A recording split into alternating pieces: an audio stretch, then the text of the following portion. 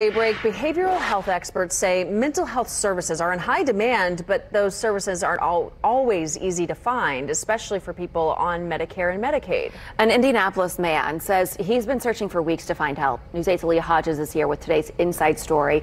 Good morning, Aaliyah. Good morning. His name is Brian Stone. He's a recipient of Medicaid and Medicare, but he felt like his cry for help fell on deaf ears and was left in a dark place. In part 2 of this series, you'll see what all he had to go through just to receive care. Brian Stone has been on disability since 2014. He got injured while running his own tile company. To add even more challenges, Stone lost his sister in 2017 and his mother shortly after. It's just been a mental, depressing thing. So Stone picked up the phone, hoping a mental health care provider would take his insurance. When you call the insurance company, you feel that they're going to be the ones to direct you in the right direction. But he discovered no one accepted Medicare or Medicaid. It got to the point where I was calling 4, 5 a day, and a lot of times they would say, well, unfortunately, we are not able to take new Medicaid, Medicare, or TRICARE patients at this time. But Stone kept dialing. It got to the point where you didn't even want to call anymore.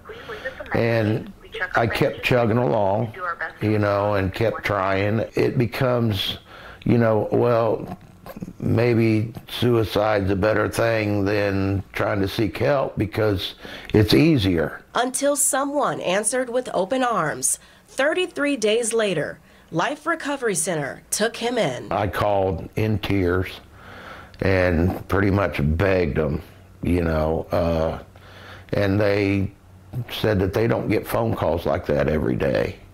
So they took it upon themselves to help me. Since May, Brian Stone does individual therapy in the morning and a group session in the evening once a week. It's got my depression to a state that is manageable, and I feel a little happy, really. And so it's really helped me a lot. To the people that feel the need to give up, I say don't, because there is help out there. I spoke with Brian a few days before the story aired. He is continuing treatment at Life Recovery and says he's taking it one day at a time. Coming up tomorrow, hear from facilities that primarily see people with Medicare and or Medicaid, and they don't turn anyone away. I'm Aaliyah Hodges for WISH TV, WISHTV.com, and follow us on Facebook.